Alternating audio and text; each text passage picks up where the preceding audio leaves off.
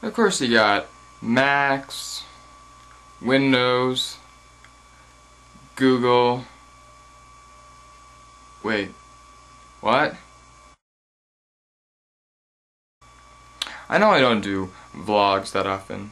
Or, well, I seem to be doing them more often. But I came across this news story, and I just thought it'd be something I really wanted to talk about. Because I'm into computers and stuff. So, Google just announced a couple hours ago that they are to be releasing an operating system. So, you know, not only will there be Macs, Windows, but Google. And it's called Google Chrome OS.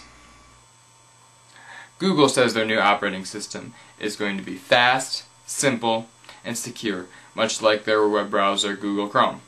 It should be coming out sometime in late 2010, standard on some computers such as netbooks. That's one of the things they're looking for.